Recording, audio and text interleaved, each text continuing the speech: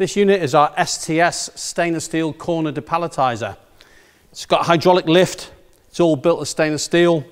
It's got very smooth satin bead blasted finish, suitable for food environments or pharmaceutical.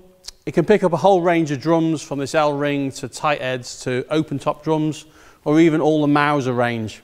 So I'll show you how it works. Approach the pallet from the corner.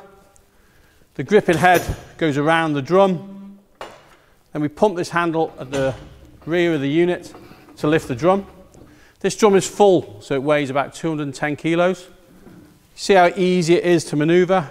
So it's very light. And then once we've gone and pushed it where we want to go, we can lower the drum down to the floor. We release the beak, and away we go.